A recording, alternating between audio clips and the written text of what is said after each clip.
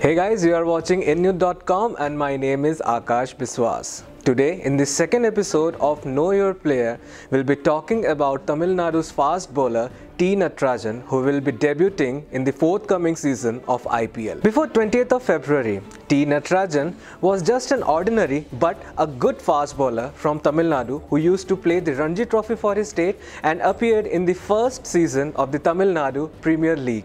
But the IPL auctions changed his fate overnight. A son of a roadside tea stall owner became a millionaire within a fraction of seconds after he was sold for Rs 3 crores to Kings 11 Punjab.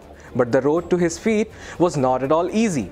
It took him 5 years of hard work to reach this milestone. He played a lot of tennis ball cricket and then he was nourished in Chennai's Jolly Rovers Cricket Club. And now he is all set to don Punjab's red jersey and share the dressing room with his favourite Michelle Johnson. And to do all these stuffs, he is pretty excited. He is fast, he is consistent and he is impressive.